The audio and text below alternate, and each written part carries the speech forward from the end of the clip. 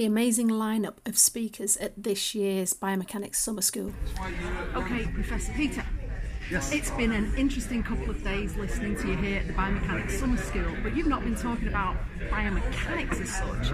You've been talking much more about diet and, well, diabetes really, and the obesity epidemic. So we've had a room full of podiatrists here, and I'd like you to tell us what sort of message you'd like us to take away in terms of how we can help our patients in clinic on a day-to-day basis, taking on board your messages. Yeah, well, I think you might rightly say, well, what does a podiatrist need to know about nutrition and so on? And I'm certainly not advocating that you give nutrition advice, but I think it's really important to for people who are treating patients with disease like diabetes, that they're aware that there are changes in the way we're approaching dietary management of things like obesity and diabetes. I mean, traditionally, it's always been this sort of obsession with fat, and so we've recommended low-fat, high-carbohydrate diets.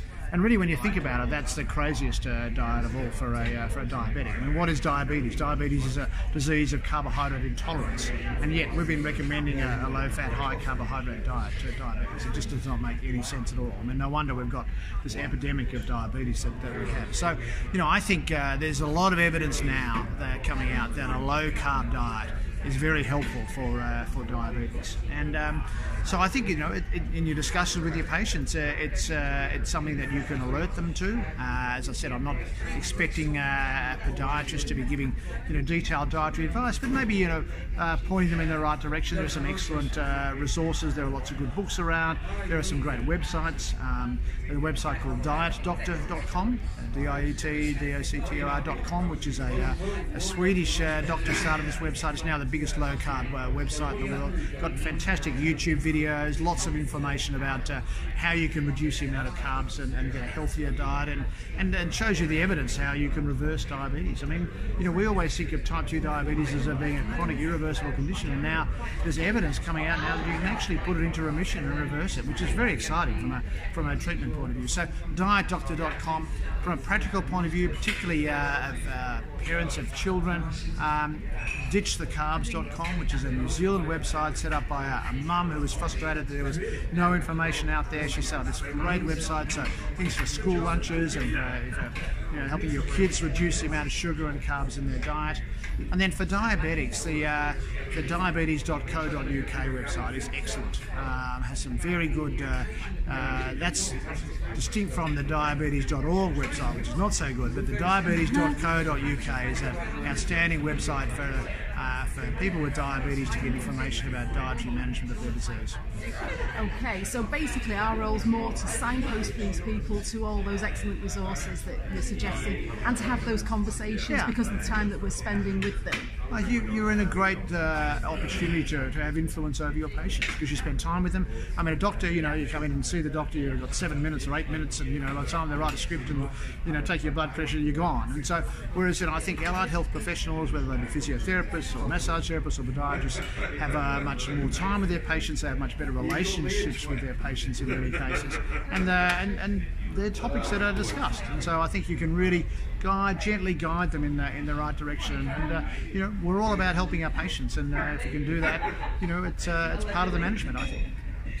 And you've been talking today about inflammation, so tell us a little bit about the story of your tendinopathy and how your diet affected that. Well, it was interesting. I changed to a low-carb diet some years ago, and I'd had chronic Achilles tendinopathy all my adult life, so to the point where I wasn't really running, and I'd, in the morning, my first sort of step out of bed in the morning would always be a painful one because you have that, and you have a tender, thickened Achilles tendon, and I didn't even think about it. And a couple of months into this diet, I suddenly realised that I wasn't feeling my Achilles anymore, and I had no further problems with it, no tenderness, completely resolved all my symptoms. So there's some really interesting research going on now into the role of diet in tendinopathy and osteoarthritis, for instance. We always used to think that there was a link between obesity and osteoarthritis because of load. So the fatter you are, the more load there is on your knee and so on, which is a factor. But we also also know now that that fat cells actually secrete inflammatory cytokines and are inflammatory themselves. So reducing your fat cell and also reducing inflammatory foods in your diet can have a big impact on osteoarthritis. So I now put all my patients with osteoarthritis on an anti-inflammatory type diet with reduced sugar, reduced processed food, and a real food sort of diet.